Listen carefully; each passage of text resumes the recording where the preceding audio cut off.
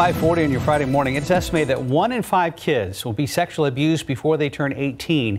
In 80% of those cases, the child knows their perpetrator. The statistics are terrifying, but there are things parents can do to reduce the risk of their child becoming the next victim. RJ Marquez has the details. The sexual abuse started when I was 5. Kim Stewart's dad went on to molest her every day for the next 11 years. Unfortunately, Kim's story is not unique.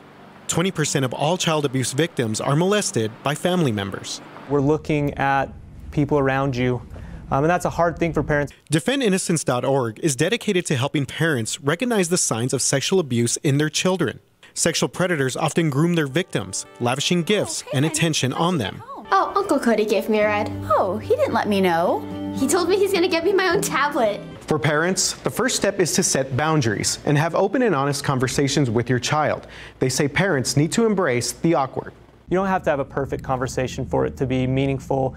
I still have to have this conversation no matter how weird or uncomfortable it makes me feel. Just keeping communication open with your child is the first step. But if you're not asking those questions and you're not engaged in their life, they're not necessarily going to bring those things to your attention. RJ Marquez, KSAT 12 News.